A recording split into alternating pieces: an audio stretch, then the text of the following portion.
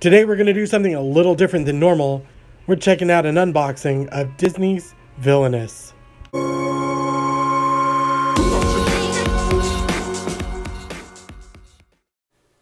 So guys, you know that I love board games. If you've been here for any length of time, you know I love Monopoly, but I definitely love any board game really. Specifically, this one is a Disney board game called Villainous. This is a fairly new release, and I picked it up just the other day. So let's do a quick unboxing and take a look at what's inside. I want to start off by showing you the box. I love the fact that Maleficent is on the front, and it has this really awesome scroll work letters that are actually kind of metallic or shiny, so they're reflective. The box is soft. It's kind of like a fuzzy feeling almost. So you have to ignore the fact I have already played with it. So it is a little scratched. You can see there's a little damage right here in the corner where I scuffed it. But I really wanted to show you the box because it's so cool to look at. So once you open the box, you get to decide which villain you want to be. It does include this really big instructional book. I will tell you, you will want to read it cover to cover because there's a lot in it. The other side is the actual front of it, and it shows you the instructions, and it says to take on the role of a Disney villain. And again, I have played this already, so there are a lot of cards, and I'm going to tell you that. A lot of playing cards within this game, so I've separated them out into these bags so that they are a little easier to keep in peace, because there's not really a place to sort it. The cards are really cool. That was Maleficent, by the way. Their cards are really cool, well designed. This one's another one of the characters. This is Prince John. And then we have... And I find it kind of odd that they did use Prince John out of the other options, but he's still a cool character. Captain Hook. And, yep, you can see it right there on the Captain Hook. This one is going to be the Queen of Hearts. And you can see her little piece there as well as one of the cards. And I'll show you some more of the cards in a little bit. This one is Ursula. You can see her little purple figure here. And, of course, again, the cards. I separated them all out. There is one more, and this one I haven't played yet. This one is Jafar.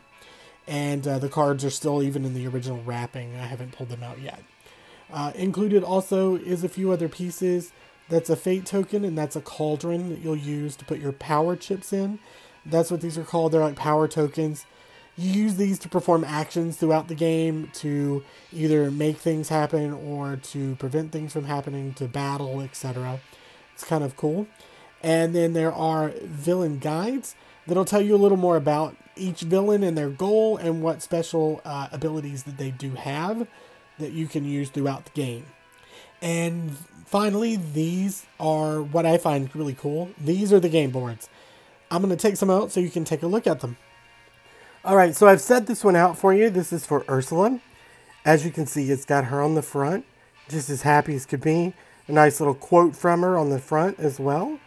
And it gives you a little of the objective for Ursula's story that you'd be playing out.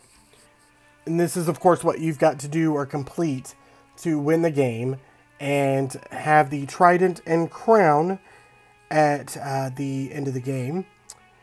And we're going to open it up here real quick. And this artwork is amazing, by the way. Just thought I would share that. It looks really good on the board.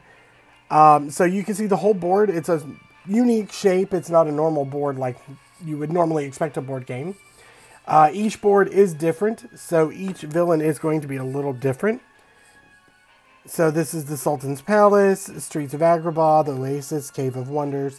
So each one is going to be slightly bit different. It's based more around their locations. And here's Captain Hook's board. I really do love the texture of the game boards and the design of the game boards. It is the entire board right there. It's so small and it's so unique, and I really like that. This is Prince John here, and we're going to look at it. And then my favorite, Maleficent. I've played with her a few times now. And I'll explain a little bit about the tokens that are due there on the tops in just a moment. And the Queen of Hearts finally here. And I really like this board. Since I have this board, I'm going to go ahead and show you a little bit about it. These are the spots for the power chips. It's a good multiplayer game, so you'll like that as well. I can imagine if you played it with more than 2 people, it's going to start to get really complicated and really a long game. It's going to take a while to play because it is a good long strategy game if it's played correctly. So yeah, so we're going to move right on into it here. All the symbols on the board do have different options throughout the game, and they can play and reflect differently to cause different things. You are going to be completing the goal that's here, and you are going to be playing against yourself, but you're also playing against your opponents. So as you're trying to do your tasks to reach your goal, the other person is playing cards up there, and you are fighting off their issues that they're putting on you, and you're also trying to complete your task. And of course, the cards also play into it. So these cards come into play here. This is a hero card. So this would be for the queen. You would put it on the hero side of the board, which is the top half. And it would actually cause an effect so that you, as the player of the red queen, would not be able to use those spots, or you may have additional issues that you run into during your gameplay. So it's kind of like, I'm trying to think of a word. There's Maleficent again. This is card. I really like that. But I'm trying to think how I can describe. I can't really think of how to describe it, but Maleficent has a little different than Queen of Hearts, though. She does have curses. She has wickets, and that's that. But yeah, it's pretty cool. It's a great strategy game. This is pretty much everything that comes with it. If I did not video while playing it, but if I do play again in the future, which I'm sure I will try to take a video of it so that you can see it in action. The artwork on it is spectacular. The boards are unique. The card play is different. It's very unique. It's a very unique strategy game that it's a lot of fun. I bought this one particularly at Walmart, but I know you can get it at Target as well. So if you're into board games, if you're into Disney, if you're into strategy games, this is a pretty cool game.